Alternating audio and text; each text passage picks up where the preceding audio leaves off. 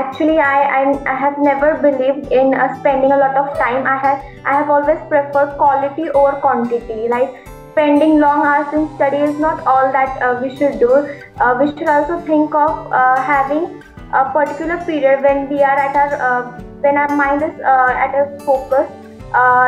The main thing that I think I have done is that I have studied in slots like of 25 to 30 minutes, and I had taken breaks after every session that I used to study.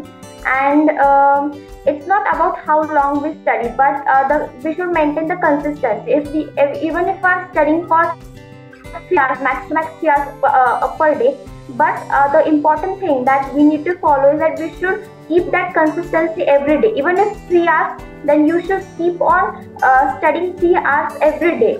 For one day you will study for 6 hours, and the next day if you are not going to do the same thing, that it's of no value. So the main thing I truly believe is maintaining consistency in studies, though not for long hours, but consistent. I have got a perfect score in one of my favorite subjects, mathematics, and it was along with my hard work and determination. It was also my interest and my passion for maths, and along with that the guidance that I received from my school teachers as well as the Super 100 teachers. All this have equal part in my success, which has created such a great way to let me to lead my success. Actually, it played a major role in this journey of mine, scoring such a good score in my exam.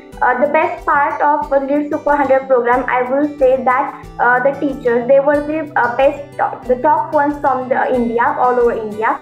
And along with that, I got an excellent peer group. We were having online sessions, so online lectures were taking place. So I was having an excellent peer group, and the best part was the practice tests that were taken in our classes, and the quizzes that we used to give, and we used to enjoy learning a lot. I think these were all those things which helped me score good marks in my exam. I think rote learning is not a good thing when you think of studying for long term. But conceptual understanding helps us in long run, like for remembering things. If we have understood it well, then definitely we are going to remember it.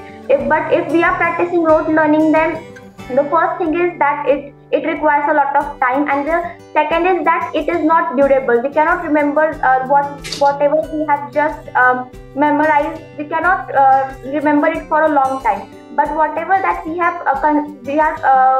are having our concept clear about, we have understood it conceptually, practically by doing the practicals and experiments. I think that that helps a lot. Actually, I'm interested in aerospace and study of the space, so I'm going to take engineering stream.